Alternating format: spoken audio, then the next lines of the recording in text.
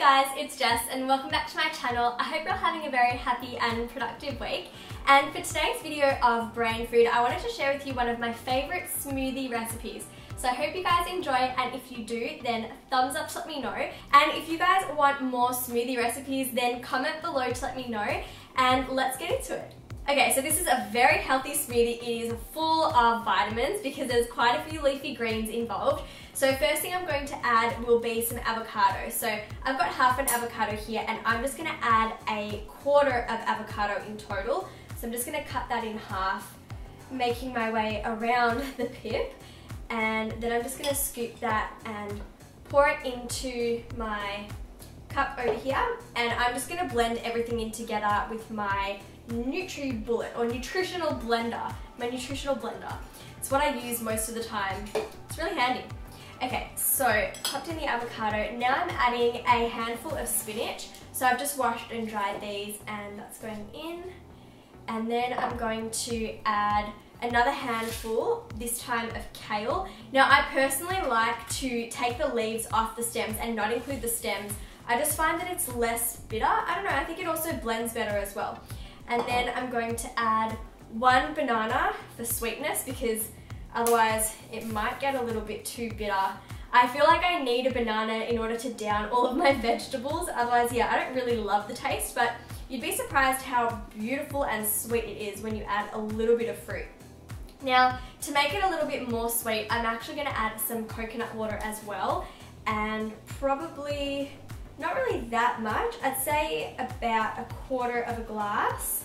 And then I'm going to add some rice milk. You can add almond milk or coconut milk can also work really nicely here. And if you guys want to use dairy milk, then you can do that too. And I'm just going to add half a glass worth of rice milk. So I'm filling it up about halfway now.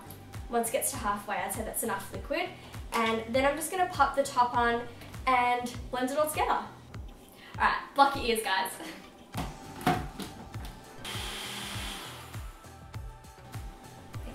Yummy. It looks very unappetizing if you're not really into green, but it tastes really good. Also, sometimes I add frozen banana instead because I want it to be a little bit more cold, especially if I'm really hot. And you can also add some ice cubes too. So I'm going to pour this all into my mason jar.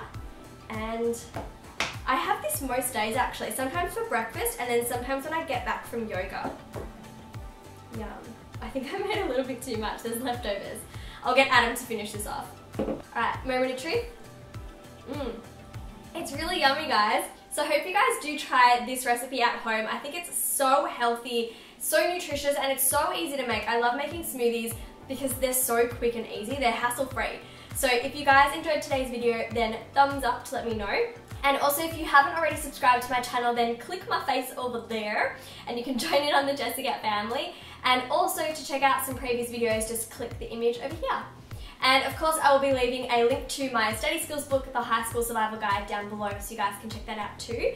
But until Wednesday for my study tip and lifestyle videos, have a very happy and productive week.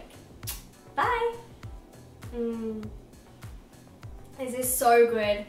Good for me, good for my body. I love it so much.